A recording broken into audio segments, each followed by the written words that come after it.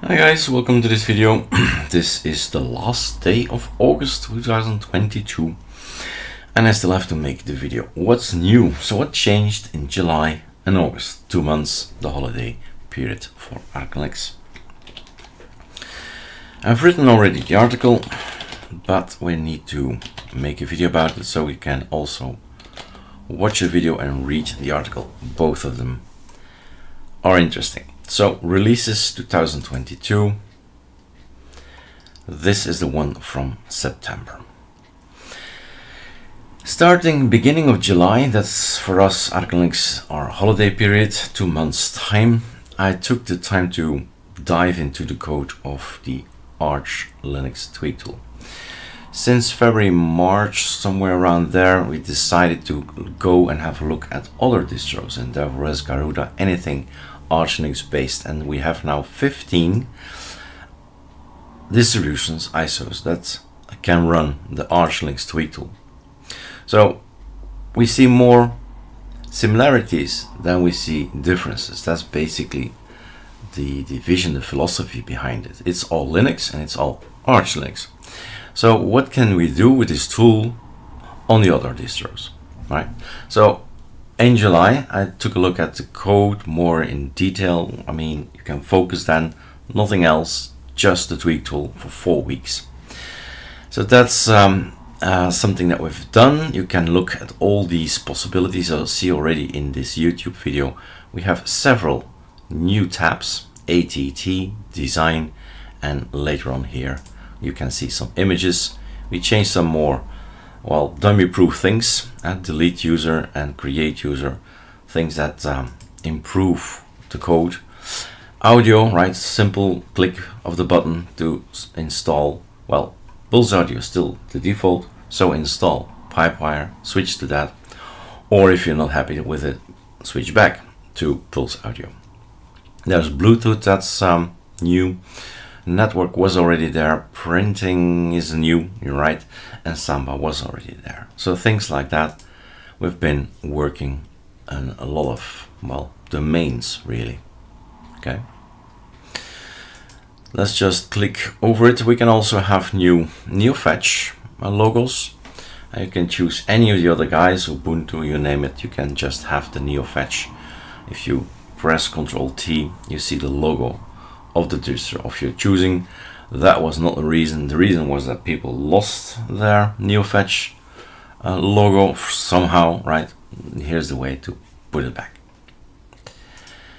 And we have some new things here as well in the login managers, SEDM, LightM, LXDM, and the wall. We can set all wallpapers for any of these guys. We can choose, that's a nice wallpaper, that's a nice background for SEDM or LightM, and actually change it. Not only change wallpapers, but also colors. So 60 million colors to choose from, and that's great. It gives us some more freedom on any of these 15 distros. I always look further than ArcoLinux. It's ArcoLinux tweak tool, meaning it's supposed to work on all of them. That's the goal anyway, right? And of course, things always change. There is a Noto package that stays the same. So ArcoLinux tweak tool, from time to time, we'll have to visit again, I don't know, Manjaro or stuff like that, and see, okay, what changed and what do we need to change if we are on X. Some fixes here as well. Choose a number of parallel downloads. I was on Arch, and Arch says we don't use the parallel downloads by default. Find it silly, I mean strange as well, because it's a great tool, great option. And voila, now we can just click 10, apply, done. And also the global, setting the cursor globally is done here, explained on arcolinux.com, but here click, click, click, apply, done. So things that were missing and things that we will miss in the future, they all end up in here. So we can have an ArcoLinux or any of the systems based on Arch and just click, click, click away and have our stuff. And that's also shown on one of the YouTube videos. How far can we get with the ATT, starting with ArcoLinux, which is empty mostly, right? And the Endeavour, Garuda, Manjaro, they have already a lot of stuff. So Arch is the best way to test, because everything still needs to be installed. So all themes you can have, icons, the cursors, the fonts, stuff like that, just to select and then install, and you have what you want to have. Because often it's theming, it's rising. All kinds of themes, icons, surfing, extra. And I think we're back, right? So basically July, 4 weeks of July, we're just about the tweak tool, going inside Python, thinking what are we missing, and writing code. We also made the Arc theme different. The package does not, well, the old package, right, does not exist anymore. And we've split, and that's a lot of work, I guess, but yeah, we split every color into a package. So yeah, now you can decide, okay, I just want that one, and then you have the Mantis or the Niagara, etc. You can install this with the ATT or just sudo pacman -s. So deleting user made it more well, safe, dummy proof. NeoFetch small, that's new, I guess, right? Only 3 distros have a small NeoFetch, already 4 weeks ago when I wrote all the code. So now we have this code, but only for these guys. Why these guys? Because they do that, right? Because they have submitted that to the NeoFetch GitHub. That's the only reason. And here's some examples of the small ASCII code. Dracul theme, we've added, so introduced a new theme, that's this color, Dracul, and voila, it's easy to install, and the wallpaper, the icons are there as well, so these are the Dracul icon folders. Dracul dark, so we have a complete look. This is major info, it's important to know. We decided to make the ISO a bit lighter. Over the course of 5 years, all of the packages, the Lego blocks that we decide to install on the ISO, have grown bigger. More functionality, more complexity, right? Without our decisions, without our efforts, I mean, it's just the way life goes. Packages just grow. So I said, okay, let's try to make it a little bit smaller again, because 5 years ago it was 2 GB, and just, well, overall the course of 5 years it grows. Chromium is not there anymore, Flameshot Kit is not there, GIMP is not there, Inkscape is not there, all the Vivaldi stuff is not there. But when you download the ISO of September, you'll see at the very end in the dev, ArcoLinux dev, the very last one, you can just click, and then you have all of these again as well. So the difference is, it's not on the ISO, you will not have it. So what you see is what you get. I just explained that to somebody on the forum. What you see in ArcoLinux XL, so the menu, if you go inside the menu, that's what you'll get, right?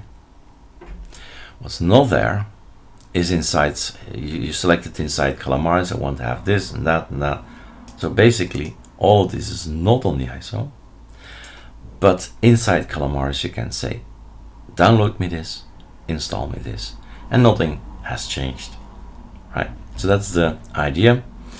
If you say, it used to be very good, right? Fine, great. Then you go to the last page there for the selection of all the packages in the advanced installation, and you decide to select all of them with just one click.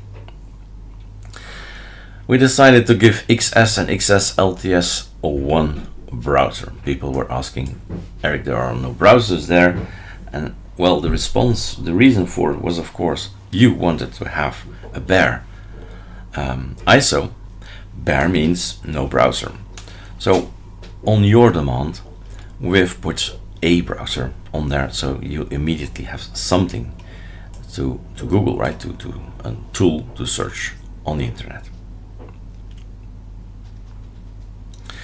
Several unneeded packages for cups have been omitted, so smaller changes. Yeah, we've visited a lot of Arch-based systems. This is number 14, 15 are now supported. So Archcraft will work as well. Sometimes we give you some special information regarding to a distro. So distro specific, and here we have some comments. Arch ISO 65 has been used for the ISOs today, and it's always in the beginning of the month. We have 66 already out. That's the tool you have to follow if you want to build ISOs on ArcoLinux.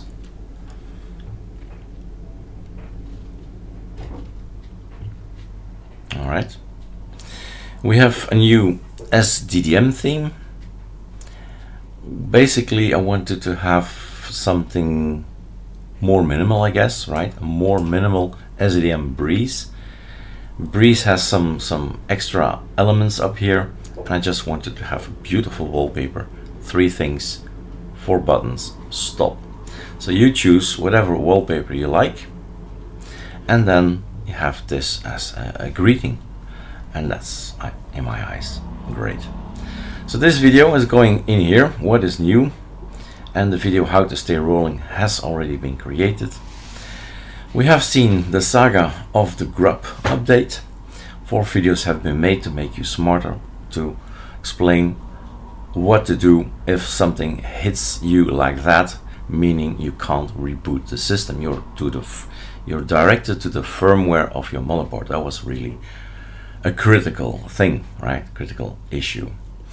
So from now on, well, a few days ago as well, right, we've solved that issue, and it's all explained in 4 videos.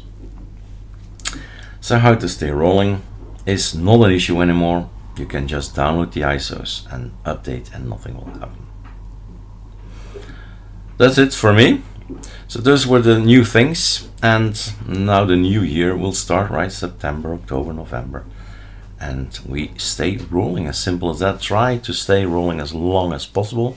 A lot of information on YouTube, on the forum, on the websites, they're all here.